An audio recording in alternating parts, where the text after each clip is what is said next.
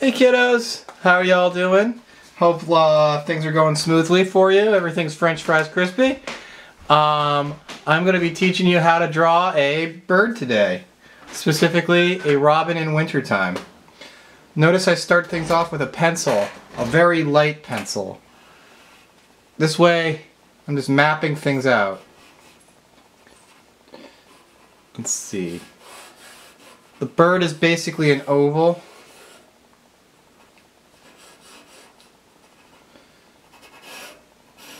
With some things popping off of it, the top and the bottom. Another oval on top. Triangle for the beak. Always try to break things down into shapes, things you do know how to draw. That'll make things a lot easier. And once I have my basic shapes down, I'm going to get the basic color swatches down as well.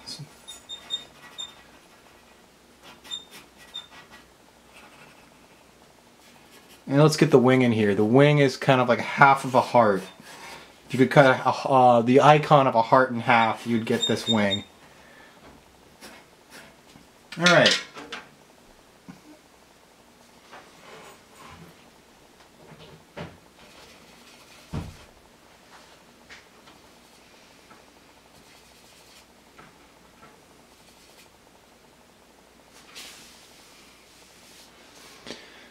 It's got kind of an orange belly, the robin. And we're just gonna try to give it some texture when I splotch it in.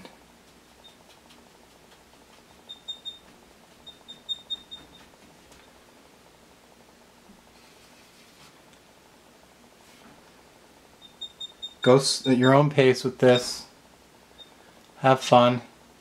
Don't worry about what it looks like, just enjoy the process of drawing and painting. So all I've done is made a couple of ovals, and I started coloring one of the ovals in with an orange. We're going to leave the white of the paper for this exercise.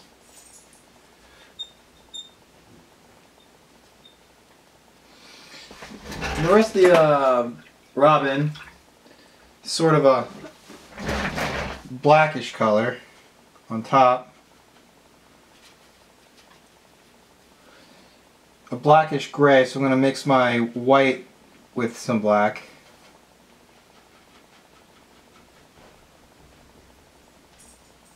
To make a gray.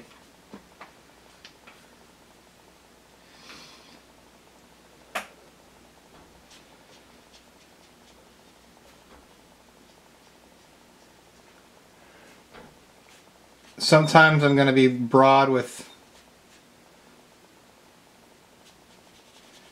my strokes. Sometimes I'm going to be specific, give it a little diversity.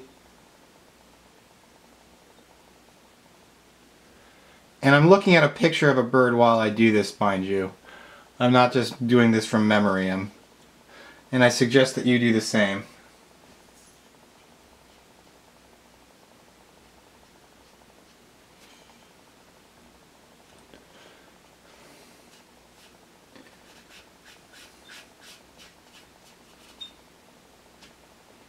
His feet are kind of black.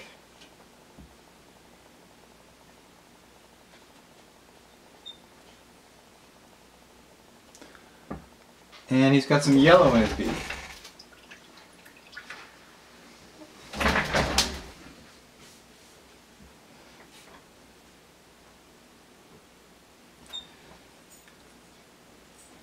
And that's all we're going to really do for watercolor right now.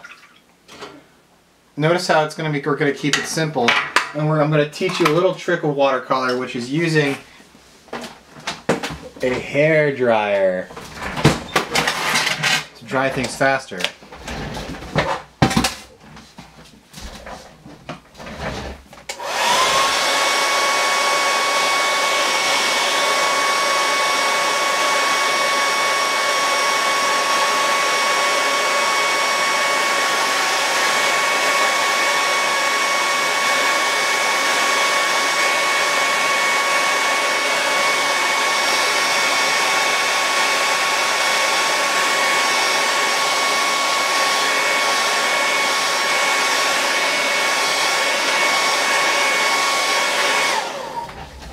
Very good. From here I'm going to use some black India ink markers to get the details in on top of my watercolored pictures. And here you can go slowly.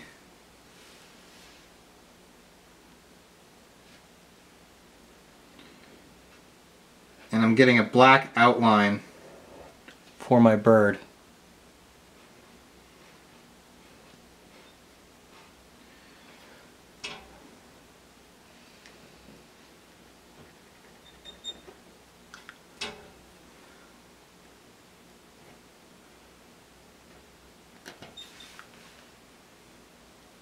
For my robin.